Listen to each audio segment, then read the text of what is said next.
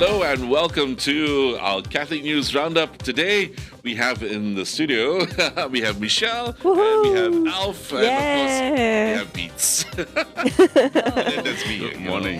Yes, morning. Okay, so thank you so much for coming in. Thank you, Andre. I know Mitch is hungry. Yes. And I miss you guys because I was away for a long time. For a while, missed you yeah. Welcome back. Yeah. People. Okay, but a lot of things, interesting Yes. things have been happening as well whilst you've That's been right. away. Yeah, it's been action-packed. It has been. Okay, I guess the first one that we'd like to start off with is His Eminence's lecture at the Ethos Institute. That's right. Yes. Right? That was last Friday. That's right, on the 17th of November. That's right. At the St. Andrew's Cathedral Pavilion. That's right. So because it's at St. Andrew's Cathedral, this Yep. is an ecumenical event. It's actually not organized by the Catholic Church, Yes. but by the Ethos Institute for... Yeah. The Ethos Institute. Well, it is For something. It's Is a that right? research institute actually set up by the National Council of Churches. I think it's the Ethos Institute for Public Christianity. That's right. because Yes. Ethos, for short, is a think tank that Yes. gets together speakers and other theologians to talk about contemporary issues That's right. that might impact the Christian community. That's right. And what is the Christian perspective of such trends, you know? Indeed, indeed. Yeah. And so His Eminence was duly invited, and of course he very willingly accepted it. Yes. And it was quite a good turnout, I Yeah, understand. we were both there, right? That's right. Yeah. Yeah, Because so we thought it was a fascinating topic and we just got Yes. to hear what he's going to say. Yes. that's right. You know, I mean, it's interesting. The way he started off, I think was really interesting. Well, the theme of the talk was promoting the culture of life and battling the culture of death, you know? So, do you know what that means? Yes. It's not some bacterial culture in a... No. You're making me think of a vibration or something. I'm hungry lah because I'm thinking of yeast, you know? So maybe Yeah. I'll help to set Yeah, the context, right?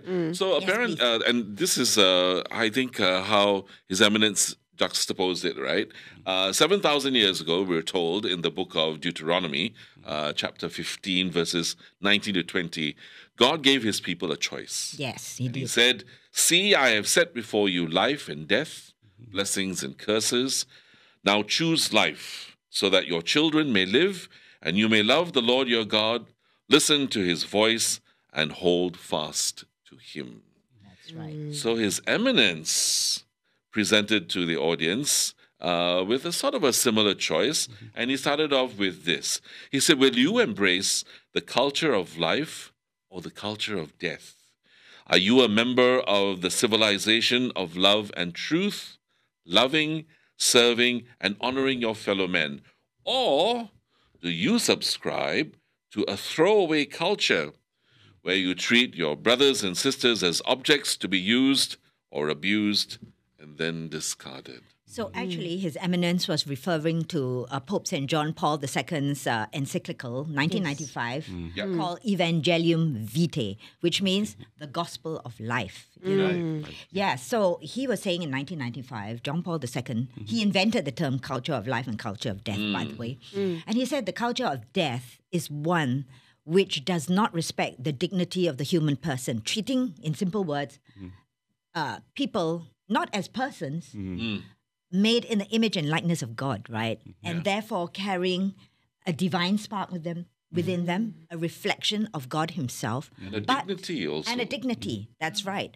But as objects to be used, abused, or discarded. Commodities. Commodities. So the reason why Pope John Paul II was saying that in 1995 was that it was, remember, I had just graduated, you know, that was the time of Marxist communism, the Cold War and everything, Yes, yes, that's right. And there was a lot of consumerism and all that at the same time, you know, where people would just buy and buy, you know.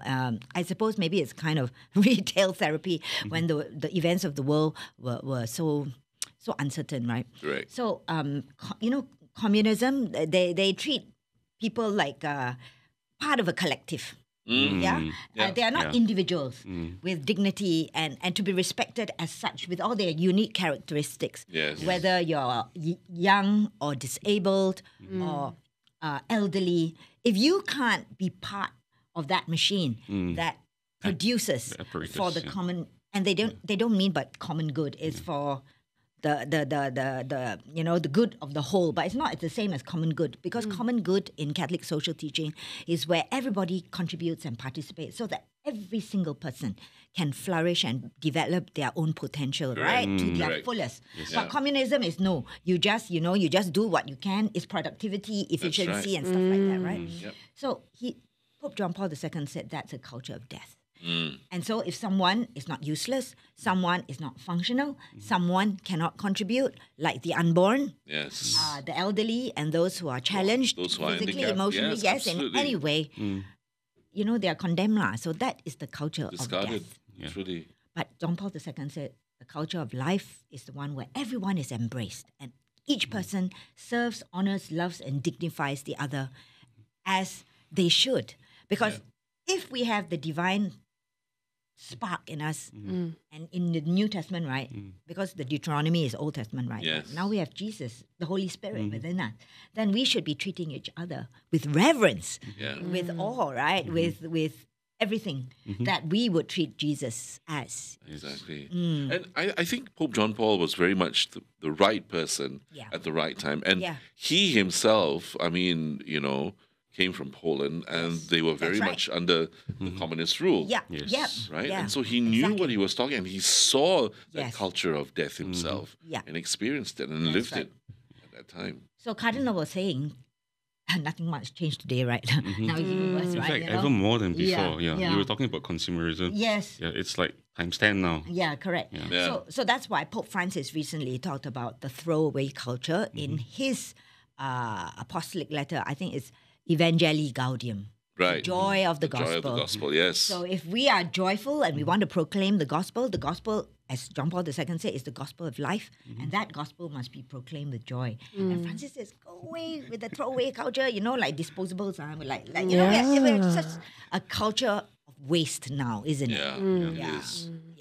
But again, it depends on whether we want to go with that culture.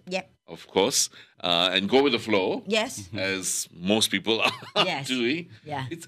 Look, we all get caught up on advertisements and now with social media, actually, you can just be going through a very simple and a very innocent post or something like that. That's Then you get all these pop-ups and all that come at you. It's like, It's pervasive. It's and invasive. it's subtle. And we do not know that we are subtly contributing to the culture of death by, like you say, forwarding posts without thinking and contributing to the chaos, the disorder, the bias and the prejudices that, we may not realize are in it.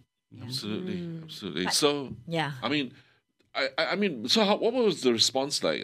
From the so what actually Bishop audience. Cardinal wanted to emphasize in the whole talk is that people don't understand the foundation of the culture of life, which is the dignity of the human person. And he said that, in the book of Genesis, God created all creation, but the climax of his creative work was man, which he saw was very good as compared. Everything else was good, right? And he said he gave everything on creation for man to dominate, except man himself. So what he was saying was that man does not have the right to do with other men or even himself as he wills.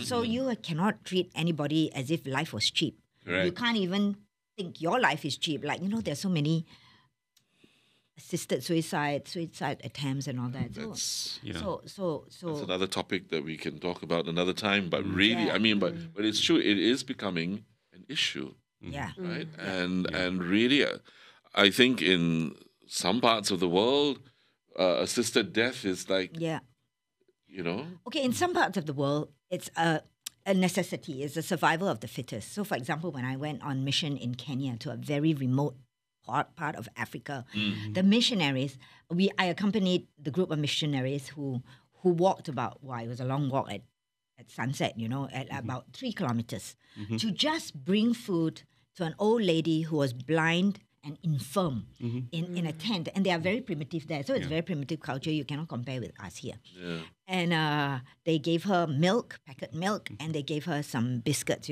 and she was very happy. And I asked the missionary, but what happens when it rains or when, it becomes too dangerous for you to make this journey? Right. And they said, unfortunately, she will starve. And I said, why don't they look after her? Then they said, well, simply in this part of the country, resources are so scarce, food, water is so scarce that it really is like she's useless. She can't do anything anymore. She can't cook for the family. She's so old, she's 80-something. Yeah, but they're trying. Yeah, the miracle is that she survived this long in this kind of environment. But they said she's a waste of resources. It's like it's like it's autumn. They said that. Yeah.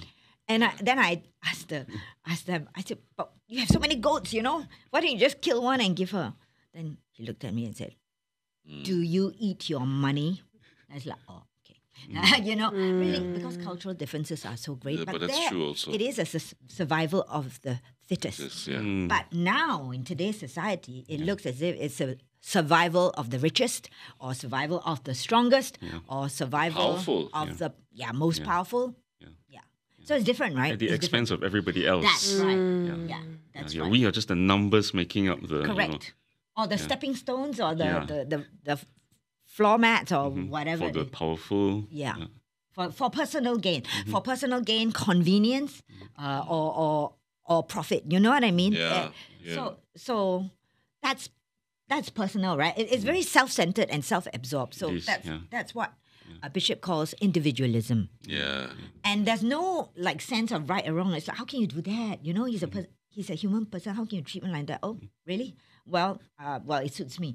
So there's no objective right or wrong, and that's relativism. People right? are only as valuable as they are useful. Yeah, and people don't see that, right? Or they don't want to see it because there's no morality anymore, right?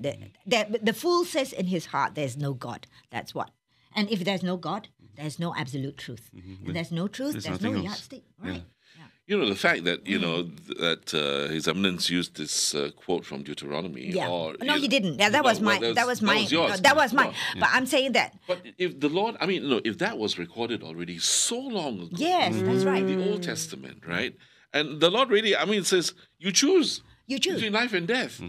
Yeah. Now, thousands of years later, we're still faced with the same thing, and man hasn't improved very much, have we? Hasn't learned. We never learn. Yeah. And one member of the audience actually came up to share that she's an abortion counselor, or she works in an abortion clinic, or not in an abortion clinic, but in a hospital, and there's an abortion, because counselor, and she said so many young girls go for counseling. She said it's so sad. Why? Yeah. And Eminence simply said, because people don't know that we are made in the image and likeness of God.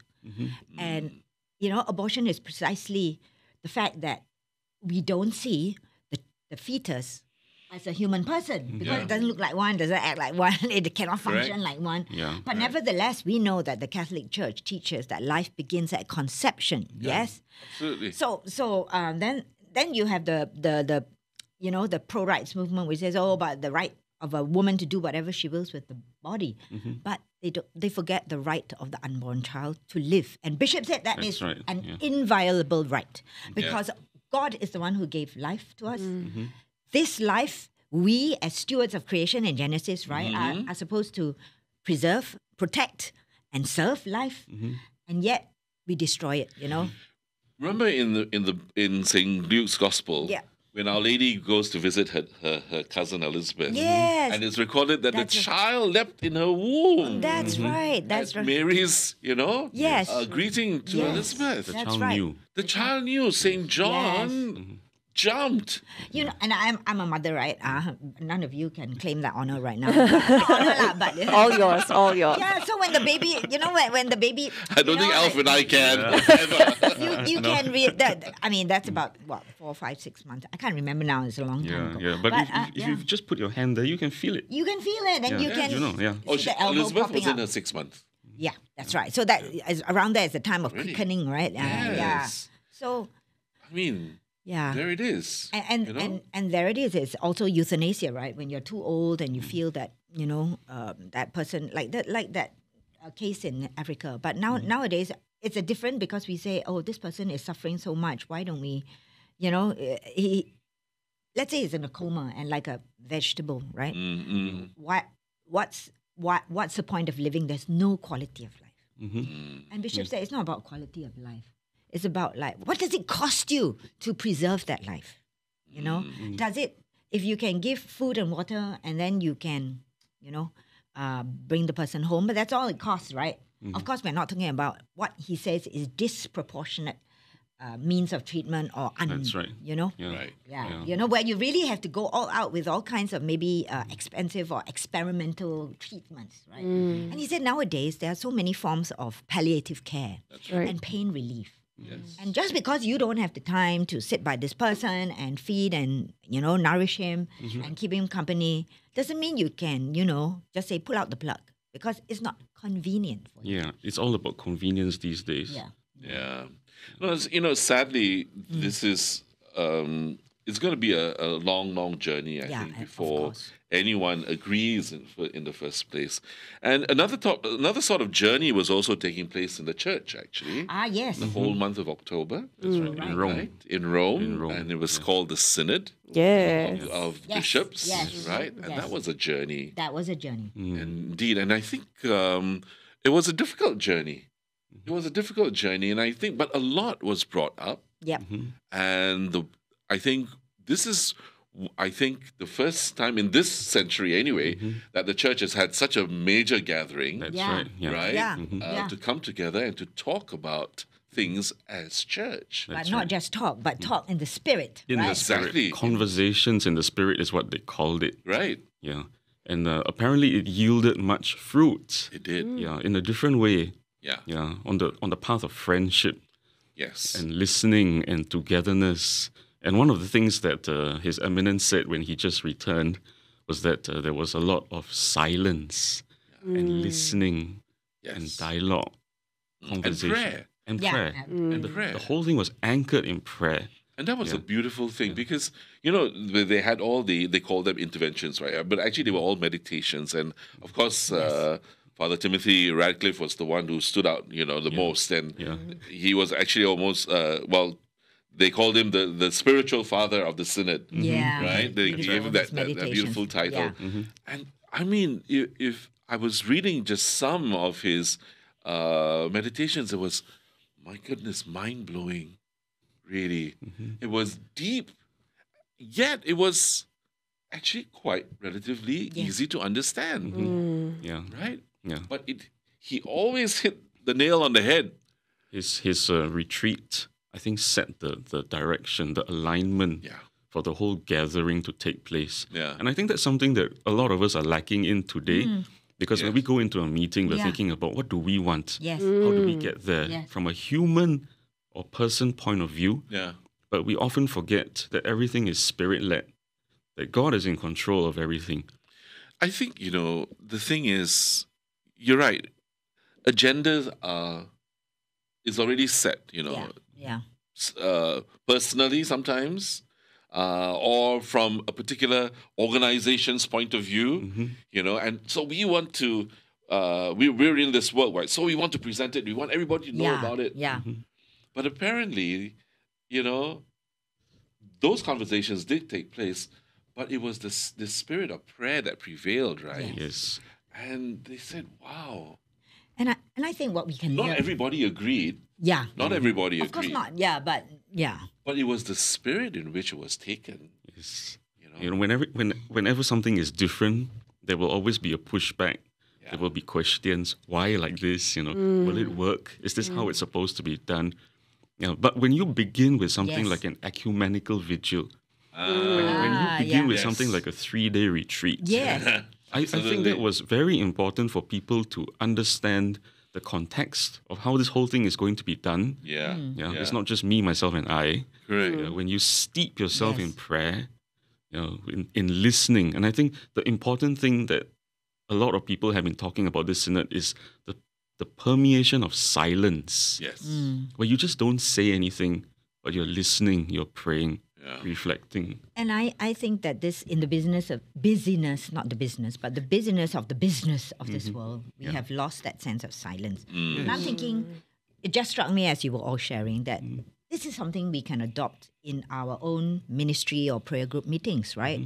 That, okay, let's say ministry, you got so many things to discuss, but instead of going into saying a short opening prayer and going into discussion straight away, what we could do, and we have actually done it in my prayer community with great fruit, just like the Synod, is that, okay, let's say you have a 2-hour meeting. You have set aside 2 hours for your meeting. First hour, just do Lectio Divina or something, Okay, that may take a long time, 1 hour, Normally we do praise, a little bit of praise and worship, and then we meditate on the Word of God. Then we have intercessions, especially for what we're going to discuss in the next hour. Right. Then it's any other business, So the primary business is prayer. And AOB is actually what you want to discuss. And we found out that, hey, when you actually have prayed together and all that, now the decisions you have to make, the resolutions you have to consider, everybody gels, and it's so smooth. The funny thing is, in many church meetings, right, prayer time is always the shortest, and then AOB is like the longest. Let's put agenda, ourselves and then in the presence of God, and then dong, it's like the presence of everybody else.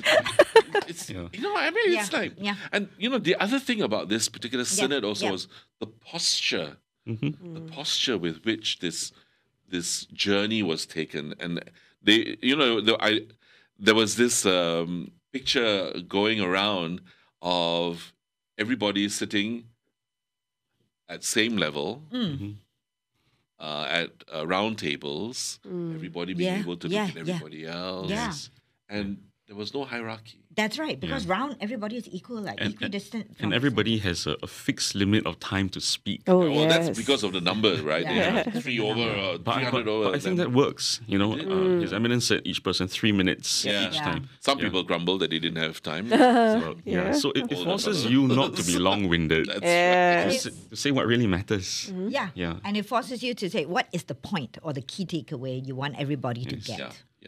Other than rambling through, right? So everyone is represented. Yeah. And one of the things that he and many others at the Synod said was they should introduce this process in our diocese, our institutions, parishes, and church organizations. Okay. Yeah. So it what seemed interventions? 3 minutes? Conversations in the spirit. Well, I think it's the whole package. Some people will say, 3 minutes, how can? I'm more important than you, know. In fact, you just shared how your organization did it. Yeah. And recently, I just had a small group meeting with my own ministry. Yeah, and I said, let's try this process. Yes. Not the full works, but a semblance of it. And the fruit that it bore, we felt was considerably more life-giving. Yeah, life-giving. Than it would have ordinarily been. Culture of life. Yes. Exactly. See how it becomes a culture of life. Just 2 Sundays ago, I did a day of reflection for a group in St. Anthony's Church. And the thing is, we did a little bit of introduction on that, but then we spent a lot more time praying before the Blessed Sacrament. Yes. And some of the youth were like, wow, they've not done that in a long, long time. Or they said, we've never done this in the group. And there was one, one of the youth she was definitely touched and she was in tears and all that. But the rest of the group after that said, that was different. That was different. I said, that's Jesus. Exactly. It's definitely different. When you invite Jesus into the room. Yes. Yeah, so modern society is very hard to place God. No, I think at the center. This synod is going to teach us. Okay, if we look at it as an entirety, there's so much that's going on about it, right? And we cannot ignore that. There are questions, people have their doubts and all of that. But yet, these other things that we picked up from the synod, I think there's so much to learn. Yes. And Pope Francis said in the closing mass of his in the homily for his closing mass of the synod, so Vic reported, is that closing of part 1. Of part one. Part one. There's Because still a part 2. there's so much to integrate in this process. Pope Francis says we must spend time to stop stop in the name of love, in the name of Christ, and listen, engage, and journey. And journey. And that's also part of the culture of life, because you have to stop, listen, and journey with those with unplanned pregnancies, with those whom we think are, not as fast or With those not who are as suffering. intellectual, suffering, and those who are elderly, because they have so much wisdom that they can give in their own way, isn't it? Yes. And suffering. Eminence said during the ethos lecture, suffering is part of the mystery of man. We suffer because of the sins of others. Okay, there's a lot of climate anxiety now, right? But climate is natural, and some climate changes are caused by the sin of fellow men, right? Because Bishop said, we have been made in the image and likeness of man, but sin has disfigured us and distorted our image. And how can we regain it? We look at Christ, the perfect image of the Father. And when we want to be restored in right relationship with God, with fellow man, and with creation, all we need to do is look at Jesus and follow him. And Catholic News has, a marvelous example of somebody who looked at Jesus and followed him. That's right. And these you are named on Andre. The protoclitos. So Andre, why don't you tell us more about your namesake? So we moved from St. Andrew's Cathedral, Yes. where the culture of life was This is preached. the work of the Holy Spirit. Back to Andrew. To St. Andrew. Yes. Yeah. So actually, St. Andrew, in fact, he is the first apostle. Yeah. Right. He's known as the first. So proto means first in Greek, actually, and kletos is Called apostle. or person, first called. one, the Correct. one. Yeah. Right?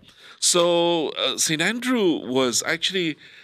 There's nothing really much No. about him. No. But he was a quiet fellow. Yeah. Unlike you. I'm just louder, that's all. Yeah, you're a different kind of a spokesperson. Yeah, and he was, and Yes, he because was. he pointed out many things. When what do you call this now? When Saint John said, because he was apparently a follower of Saint John. The Baptist. John the Baptist, that's right, John the Baptist. So John was too young. John the Evangelist was too young. Yeah, he was But very this young. was John the Baptist. So Jesus' cousin, right? Yes. Yeah, he was a disciple of that. Yeah. And so, when John the Baptist pointed out and said, there goes the Lamb Behold, of God. the Lamb of God who takes away the sins of the Exactly. world. And so Andrew and another unnamed disciple unnamed. followed Jesus, and then, they said, can we come in? Yeah, come and see, right? He said, come he and said, see. come and see. Yeah. Can we follow you? Can we follow you home? Yeah. And Jesus said, come and see. Sure lah, come and take a look lah. No pressure, right? Just come and take a look. And then other times he was also very watchful. And during the feeding of the 5,000, he was the one who noticed the boy with the Five loaves and two That's fishes. right. That's right. And so he was an observer. Yes. But he kept quiet for a little while, thinking that, that Yeah. fish, That's right. 5 loaves. That's right. But the Lord saw it and said, hey, Yeah. That's right. So he was quite that sort of a person. And most importantly, he brought his brother, That's right. Peter, to His Jesus. brother, that's right. Right. And Peter was at that time a point in time. The Peter that we read in the Gospels was a fiery man who was full of. A lot of it was about himself. Yeah. So it looks like one brother was the introvert. Yeah. The other was the extrovert. Correct. I think St. Andrew was sensitive to God's promptings in Yes, his that's life. right. That's right. Yeah. Peter was a lot more, I can do this, Yeah. but also a good heart. That's right. And And whatever we're telling you in Catholic News is legit, okay? Because from Pope Benedict XVI's catechesis on the 12 apostles that That's he right. gave That's right. Throughout 2006. That's right. Yeah. Yes, that is the one indeed. Yeah. And so go and read up on St. Andrew, whose feast is celebrated on the 30th of November. And celebrate him, because we can imitate him and be a behind the scenes person. Not everybody is called to be out here like in radio, like Andre or Beatrice, but you can We do didn't your own choose thing. to be. You can be your own thing and a call calling, people to yeah. Jesus Yeah. and evangelize in this way, Absolutely. And a good way of evangelizing as a family or to people, because Christmas around the corner, right? Advent is more around the corner than Yes. Christmas. So this issue of Catholic News, we have a pull-out double-page spread with a children's Advent calendar with a beautiful. Oh, Very Well, I'm not nice. going to tell you what's in it. You go and pick up a must- copy of No, but it's Catholic really News. very nice. It is. You must go and do that. I okay? want to. I want to You see want that it, page. right? Yeah, I want that Well, page. you can do it as a family, and it's a wonderful way to evangelize. It's, and I mean, I think not only the kids will like it, but even the adults will also like Yeah. it. Definitely. You know, and if you do it really day by day, you will see the beauty of the picture coming together. That's how life is, isn't it? But, you know, God moments come to us in bits and pieces, but one day you will see the whole picture and you said, oh, now I know what God's plan is for me. Don't try to finish it all in one day. Take your time to savor Correct. it. Yeah. You got to go according to the numbers, okay? That's all we are saying. Pray. So it's an Advent calendar. It starts on December the 1st. So make sure you pick up your copy this weekend because Yeah. it's the November 25th, 26th issue. Okay, really, guys, I'm sorry, but that's all the time we have. Talk forever, right? Yeah. So the sisters and brothers, make sure you get a hold of your copy of the Catholic News this weekend. Yes, Right? yes. Calendars all sold out. I'm sorry. Yeah, but if you really want, I think there are some. Some parishes have it. Yeah, some parishes. I already know Christ the King has it. So. Yeah. Bookshops are also that I called. Oh, okay. So I only know- parishes, Yeah, I know St. Joseph's Victoria Street was over the weekend was promoting Yeah, some. yeah, So so- you may be still Okay. able to Yes, get. that's another way of evangelizing. Just buy a copy and give it to someone. Yeah. Or a Catholic News subscription. That's right. Absolutely. Yeah, for we are not Christmas. alone. Yeah, we are Certainly journeying not. with one another. Certainly not. So will you choose the culture of life or the culture of death? Life, As a yeah. learned priest always says, you know, Father Richards Ambrose, I just love his homilies. He said, the choice is yours. Yes, that's right. St. Andrew, Wink, pray wink, for wink. us. Saint Andrew, pray for us. Yeah, good one.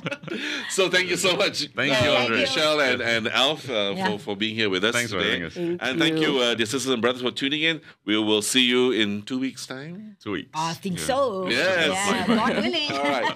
But we'll still be here, okay? Stay with us. Bye. Take care. Bye-bye. Have a great day. Bye.